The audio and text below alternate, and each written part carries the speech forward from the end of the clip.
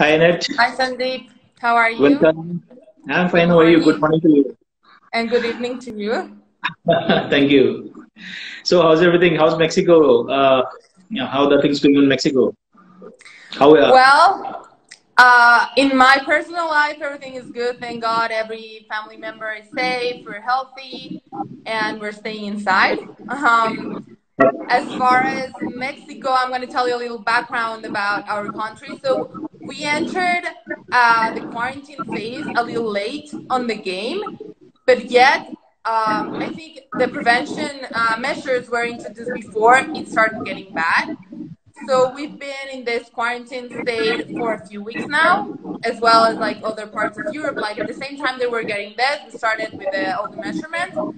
As today, on news sites, on the general knowledge of the population, there are like 6,200 cases confirmed by the hospitals, like 500 deaths, and they say like 13,000 cases, probable cases, right?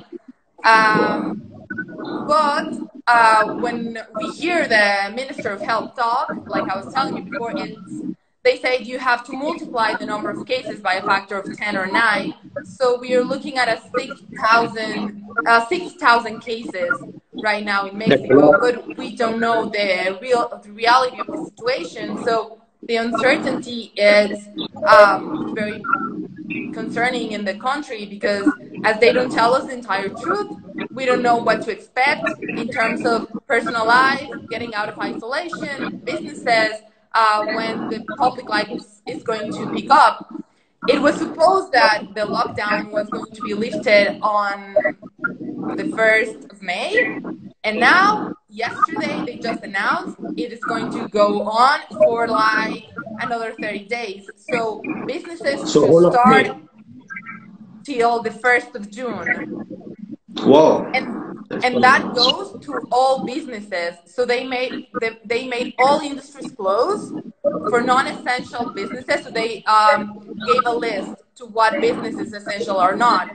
And to go more about this subject, it's really concerning because the fashion industry in Mexico, the textile industry, when this first started happening, they said they called the government out and they said, hey, we know that we are not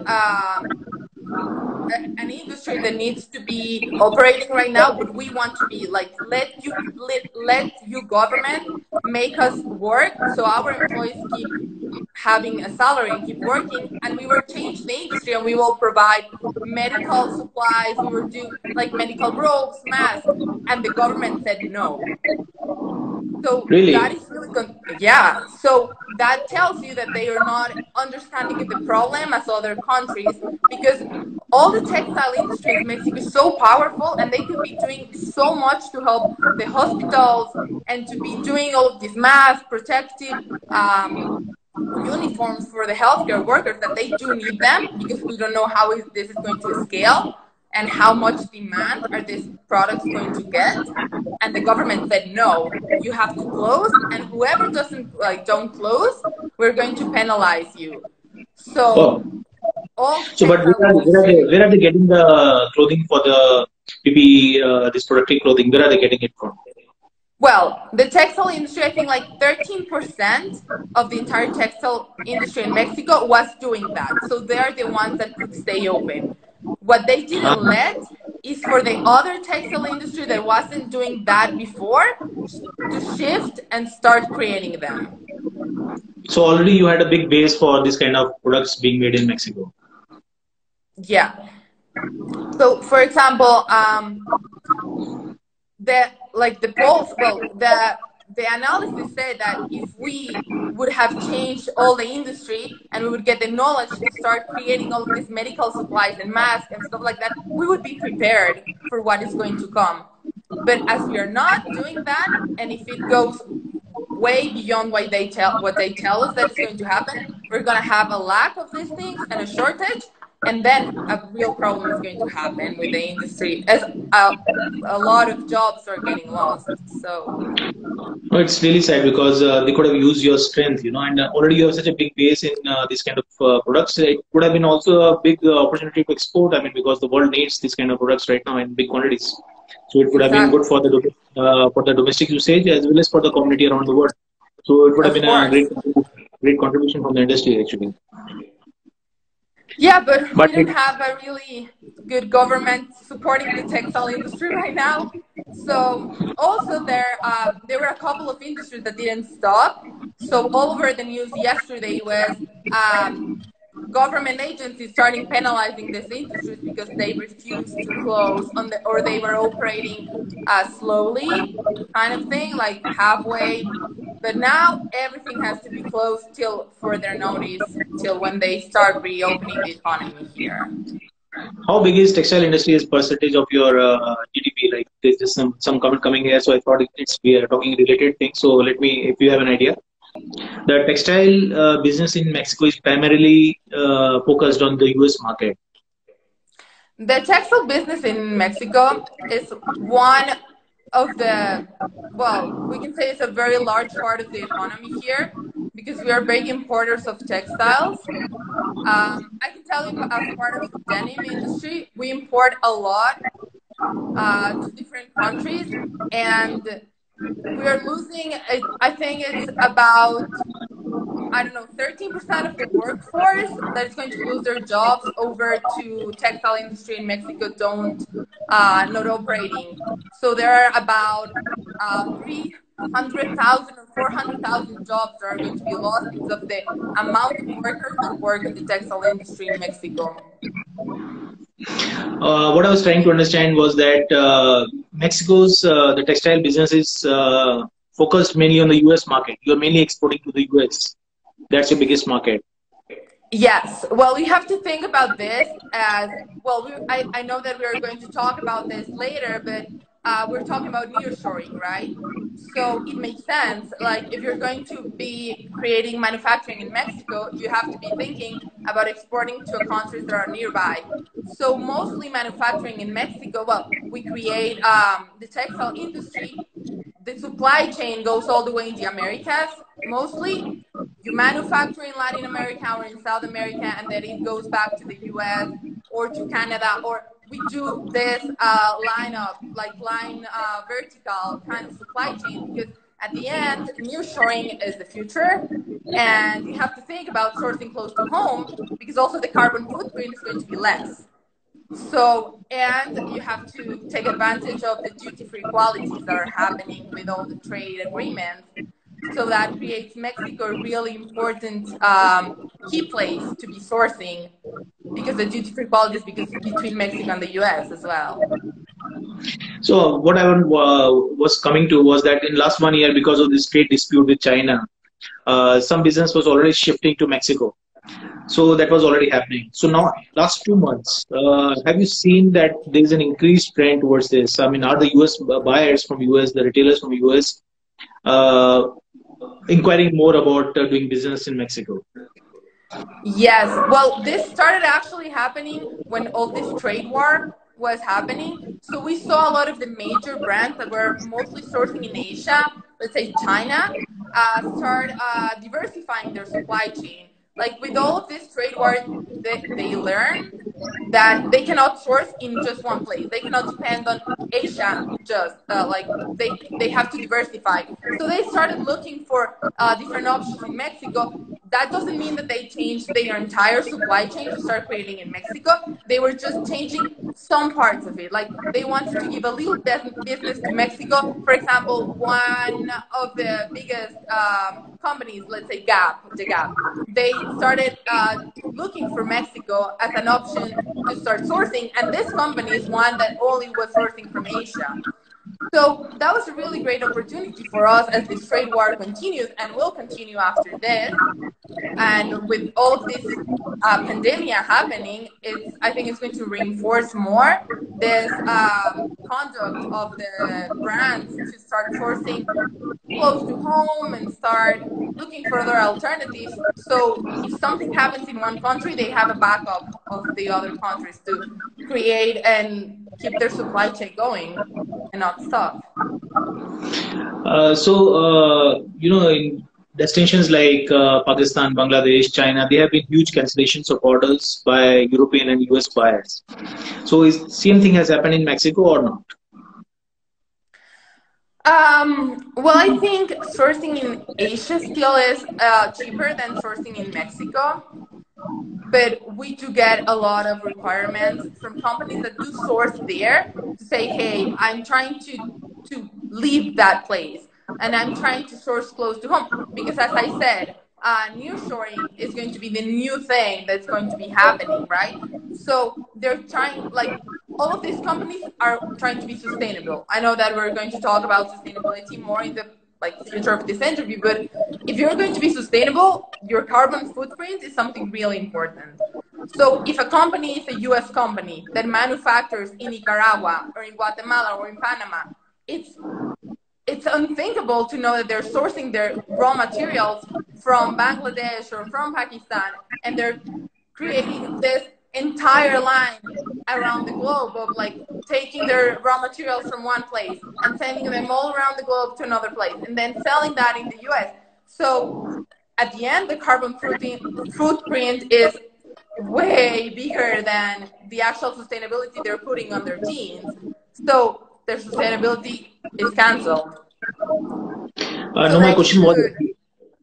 my question actually was that did you face any cancellations of orders from the US and European markets as other countries like Bangladesh and Pakistan and China have faced? So do you also have massive cancellation of orders from the US buyers? Are you talking about now with the Yeah, virus or in last 1 month. In last 1 month. no? Actually, you haven't had any cancellation. The brands have been very supportive and they're just postponing the orders.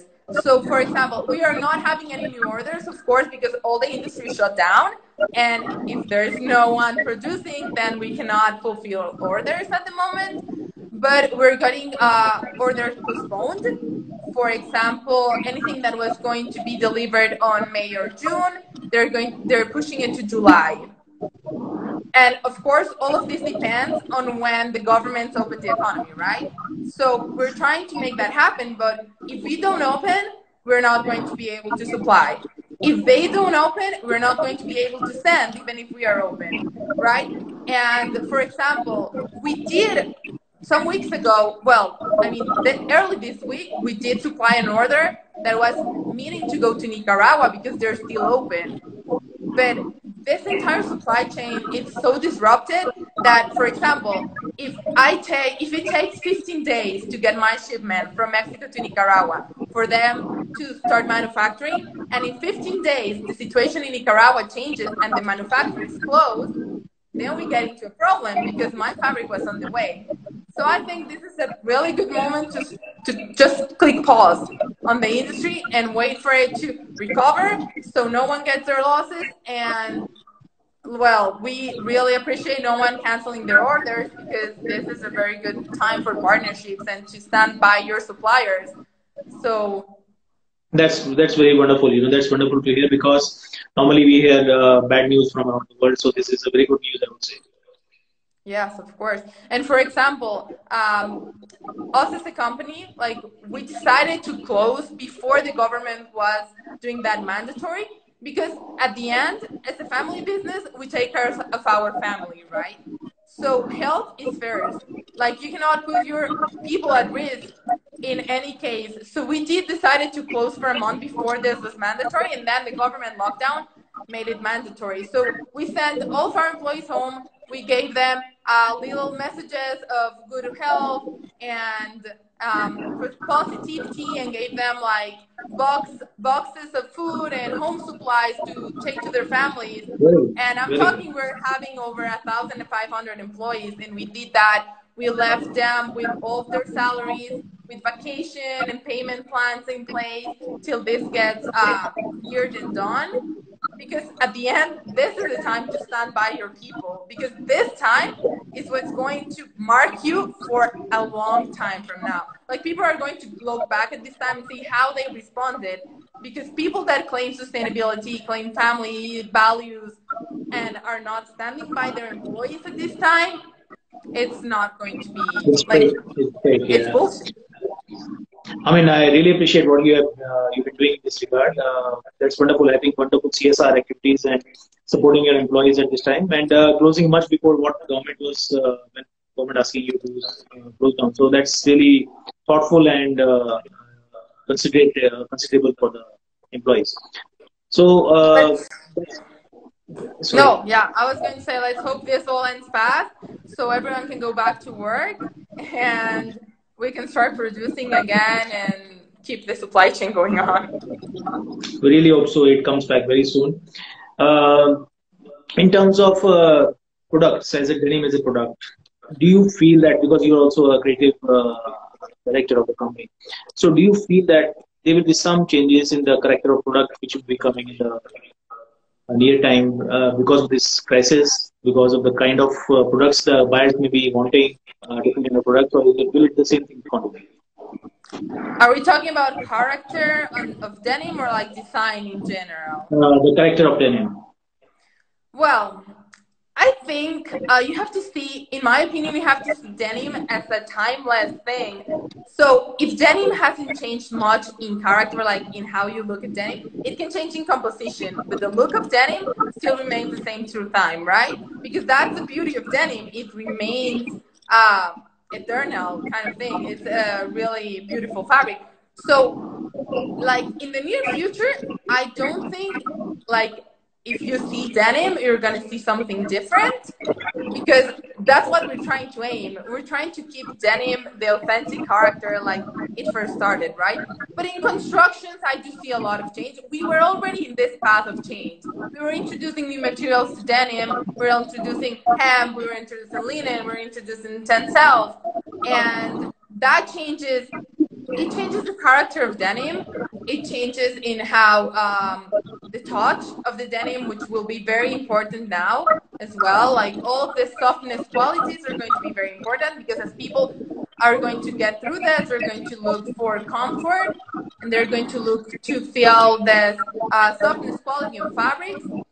I see a lot of innovation happening, like protective qualities, technological qualities, and maybe the introduction of technologic yarns is going to change the character, as we saw. But this is already happening. I just think this is going to fast forward the innovation. But we already saw Levi's doing the trucker jacket project Oh, you were with involved their with that? Okay. Okay. That's very good. so it's something that was already in the making, but we're going to see a fast forward, or we're going to see more demand. Because I've been hearing a lot of people claim, oh yes, we're going to get a lot of microbial denim or antibacterial. But hey, look at, like, we already did that. We have been doing antimicrobial with the silver quality to get that done for some years now, but the demand on the market wasn't there. So when all of this innovation happen, the price increases, right? So the market doesn't demand that much, because they see, well, I don't need this right now. But the innovation was already there. But as this happens, the market will start getting more interest. And while the market gets interest, they're willing to invest. Is going to be a little more. So that will jumpstart again the innovation. And all of the things that we were doing before are going to be having a boom right now. Also, more innovation is going to come, of course, but we can see a lot of the things happening, well, really picking up of what we did. So you're very well prepared in advance with all kind of products which might be required in current situation. That it looks like that. Yeah, well, let's see. But I do not think denim is going to change that much in character. Like when I see a pair of jeans, it's still going to be remaining a pair of jeans, because we love our jeans. We love how our denim looks. So we're not going to Maybe have we that. need, And maybe if we are uh, working more from home, then we need more softer denims or knitted denims. Maybe. Of course, like you're talking about knitted denim as something that's going to be a boom also because we're staying at home, but knitted denim was already there. Just the market is going to pick more interest, so it's going to be produced more, let's say. And something that is really important too, that we don't hear very much, is that with every trend that happens, there comes an anti-trend, and there's a swing effect.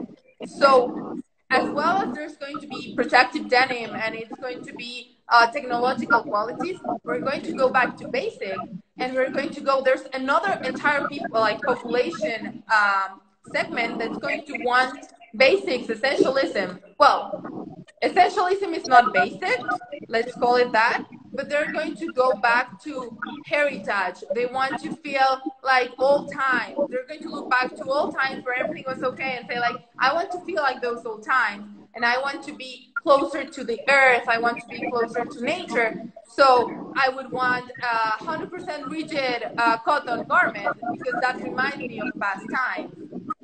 So I think we're going to see these two trends evolve, like back to heritage, back to the Two old ends, ways.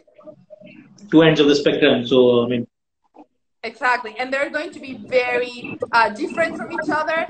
And I think the younger generations are the ones that are going to drive this change, because you see millennials and Generation Z people actually going back to all of this beginning and playing nostalgia. Like, nostalgia is playing a really big part in their lives. And it's going to be playing that part even more right now because these people were born with technology. They were born in this digital era, and there will come a time when they say, enough.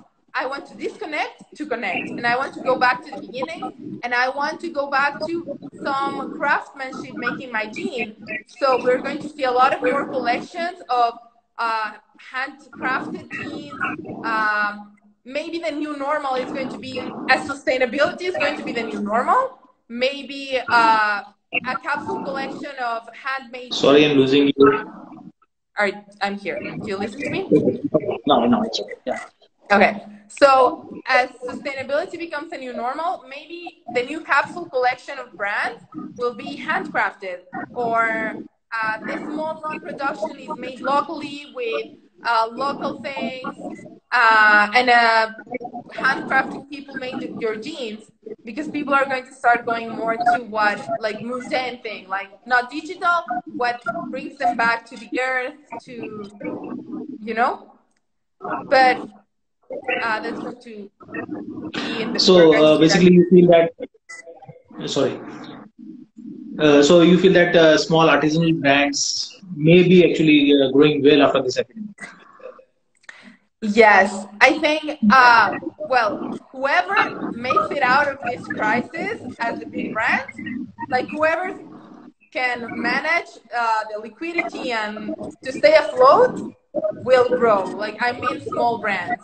And after this, I know that a lot of more small businesses are going to start appearing as sustainable business and as handcrafted businesses that are going to be completely opposite to automatization, and like they want to be the difference, you know. So in a world that is going to be overpowered by automatization and robotics or virtual things, they're going to become a part where they say, no, we're more down to earth.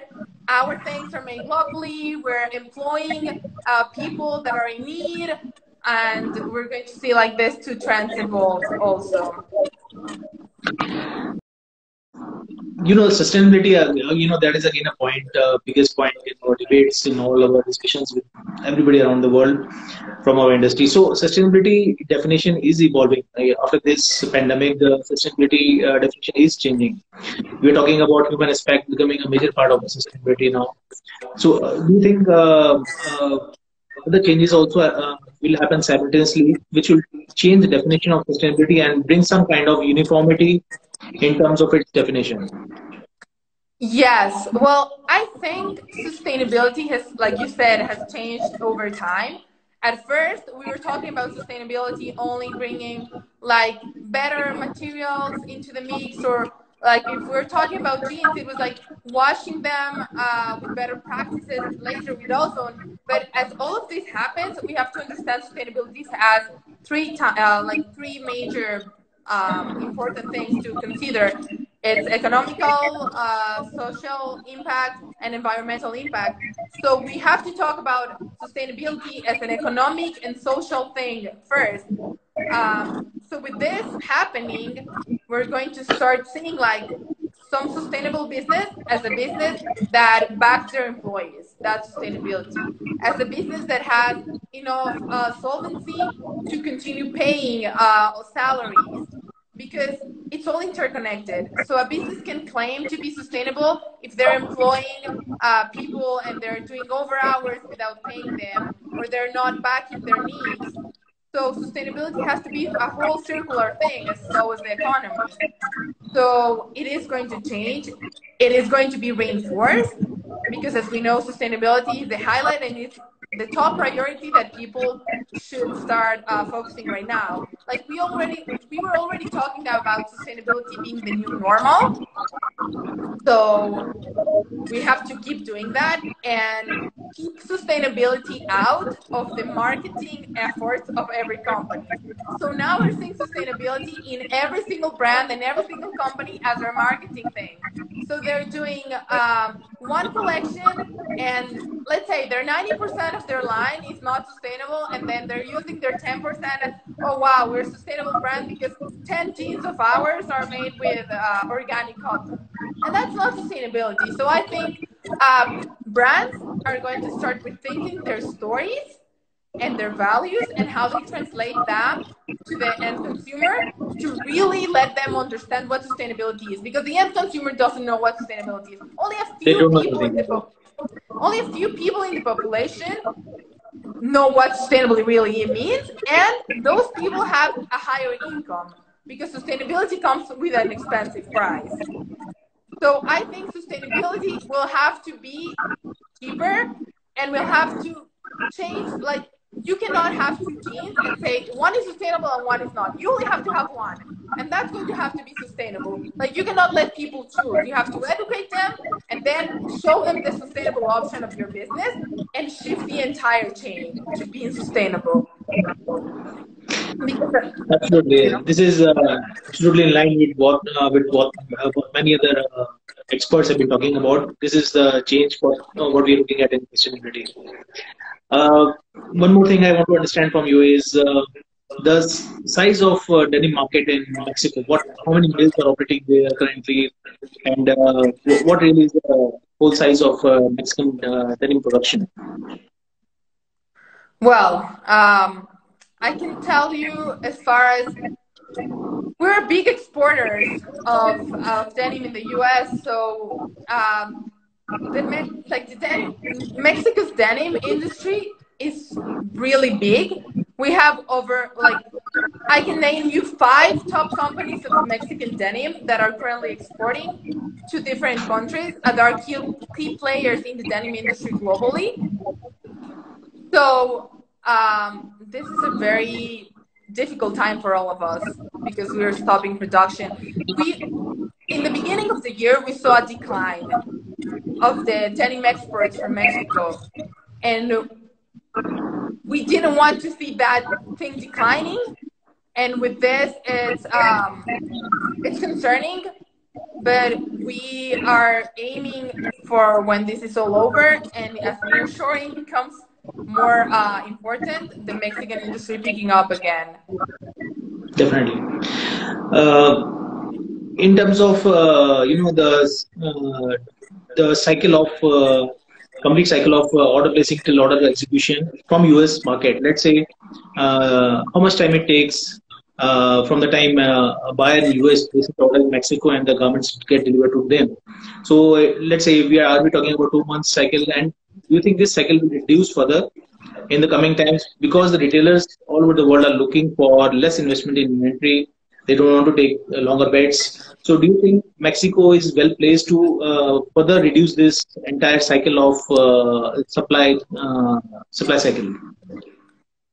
Well, I can tell you speed to market has been one of the key things that people are looking from Mexico, right?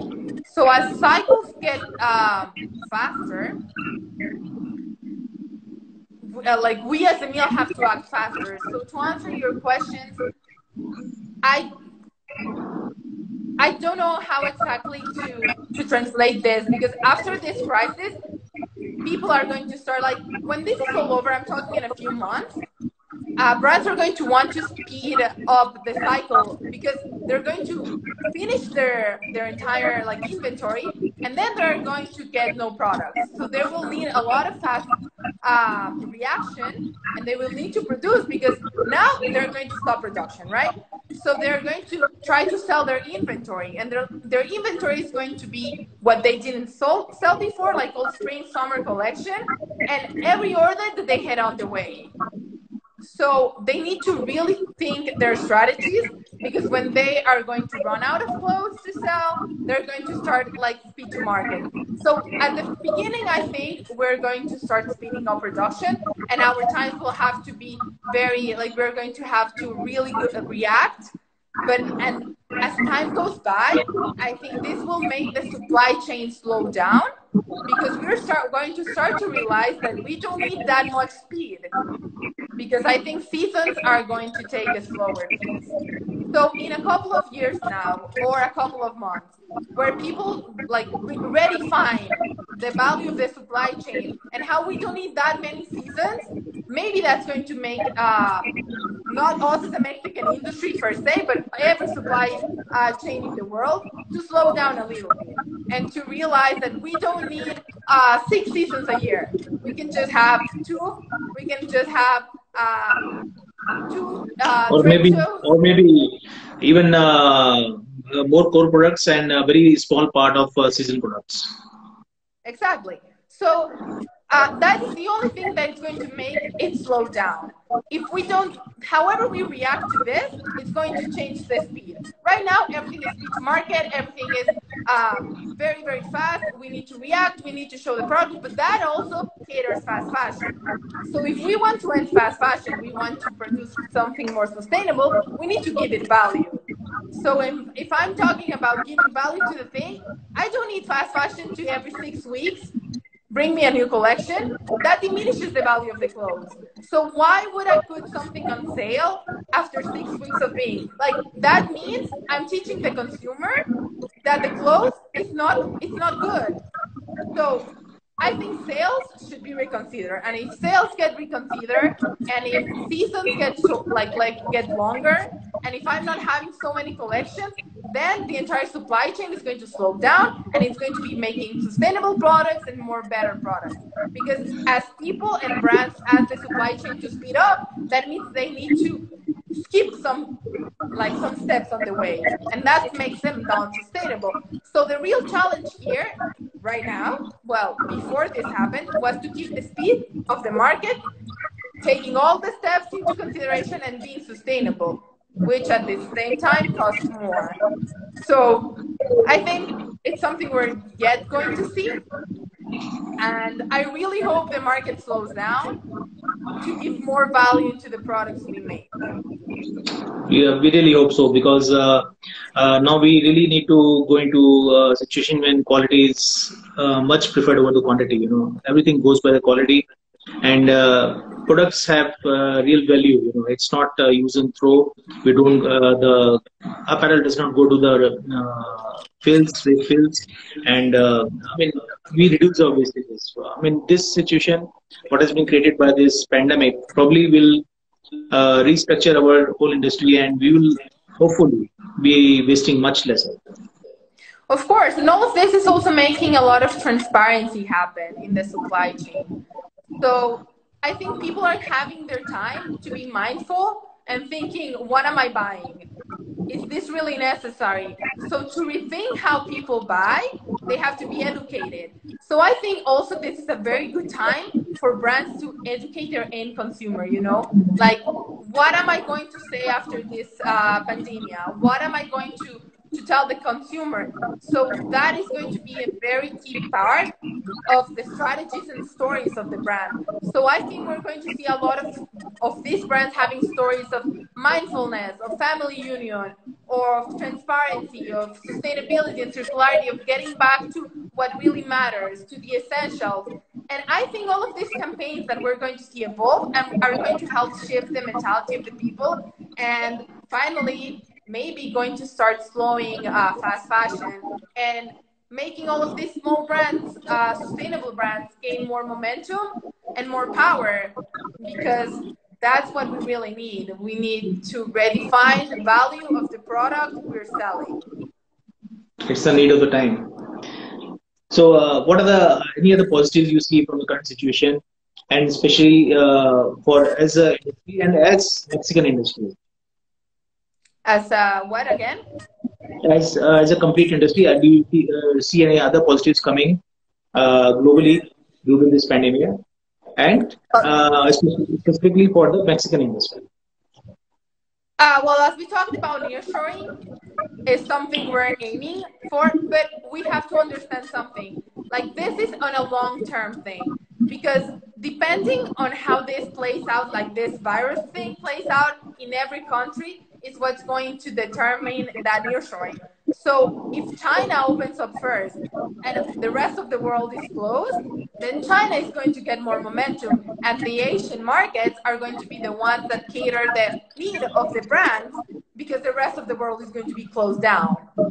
So the possibilities of Mexico on a short-term basis depend on when their economy opens and when the government and when we beat this pandemic, right? But at the end, I do think people are going to start creating possibilities of sourcing more locally, or being more transparent about the supply chain and global emissions, and that means like global like carbon footprint. So those things are going to be the new normal on people's and consumers' minds. So some things that they didn't understood before, they're going to start hearing them and understanding the terms. So I see a possibility of the denim Mexican industry growing, like picking up its piece again and start becoming more important in the world. I really would enjoy that, because we have such an amazing industry here, Sandeep, and Mexico's denim industry is so misinterpreted in some of the brands' minds. I've been going to trade shows and I've been seeing people of different brands come by our booth and saying, "Oh wow, your product is so amazing. I love this, this, and that." And then they ask, "Where are you from?" And we're like, "Oh, we're from Mexico." And they're like, "Oh no, we don't source from Mexico." Like, why do you have to have such a closed mind? We have top and state of the art technology. We have the same kind of quality and even better as many, many other countries in the world. And we have like all of these like people power, like work power that it's working towards like making the denim industry better. So maybe this will start creating a more open mind to some of the brands that they were only sourcing in Asia or in Europe or in different countries, and start actually sourcing their collections from this side of the hemisphere. So that's going to be a really opportunity and good possibility to see, as people look more into traceability and circularity and sustainability. So let's hope for that. I'm sure Mexico has a very great future, and specifically for all the points that you mentioned, Mexican textile industry is definitely poised for growth. Yeah, we have a big, bright future ahead, and let's hope for this to be over so we start picking up again. Do you want to say anything else to all our friends? Community is here, a lot of people are there. So anything else? Any other message for people? Thank you very much to you for this opportunity. I enjoyed a lot of speaking to you about this. And well, just to buy sustainable and to really understand the redefinition of the value chain, and to take this time as a time for mindfulness, to be calm with yourself, to be calm with the environment, to really try to be happy in this situation as much as we can, you know. And when this is happening and they go out,